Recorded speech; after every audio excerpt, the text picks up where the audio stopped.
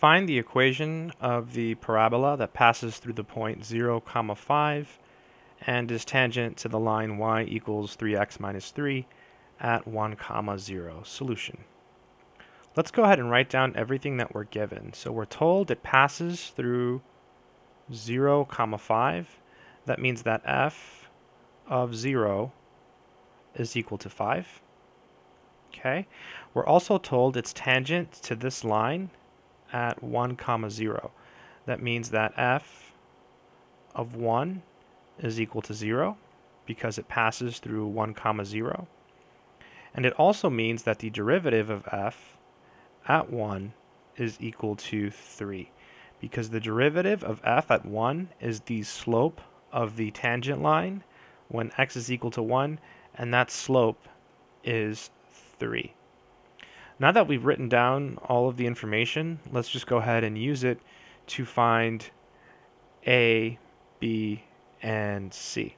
So we'll start with the first condition. So f of 0 equal to 5. So we get a times 0 squared plus b times 0 plus c, and that's equal to 5. So this is 0, this is 0, so we end up with c equal to 5. So we have one of our constants. So f of x can be rewritten now as ax squared plus bx plus 5. To use the next two conditions, well, to use the next one, we can just plug in 1, and then to use the third one, we have to take the derivative. Let's go ahead and take the derivative.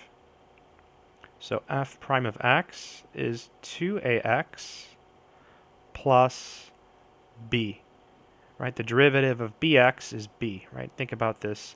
The derivative of 2x is 2. The derivative of 3x is 3. So the derivative of bx is just b. b is a constant. And the derivative of 5 is 0, so we didn't bother writing it.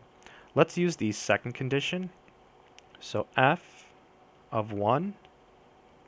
So we're looking here now to plug in 1. So we end up with a plus b plus 5, and that's equal to 0. That means a plus b is equal to negative 5. I'm going to underline this. We'll need this. And now let's use the third condition.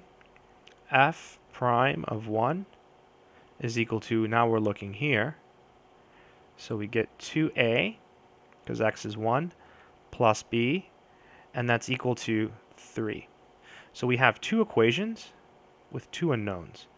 We have a plus b equals negative 5, and we have 2a plus b equals 3. And we need to solve for a and b. Let's go ahead and subtract. Seems to be the easiest way to go.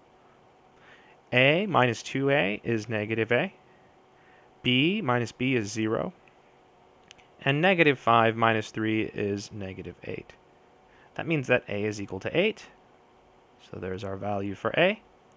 And then finally, we'll plug a back into this equation. A plus b is equal to negative 5. So we get 8 plus b, and that's equal to negative 5. And so b is equal to negative 13. So we have a, b, and c. The last step is to actually write down the answer, right? The equation of the actual parabola. So we have f of x equals ax squared plus bx plus 5, but I'll write it as c. And we'll plug everything in all at once. So a was 8, so we get 8x squared. B was 13, so minus 13x. And c was 5, so we get plus 5. And that's it. I haven't done this problem in many, many months, but for some reason it felt a little bit easier than the last time I did it. I hope this helps.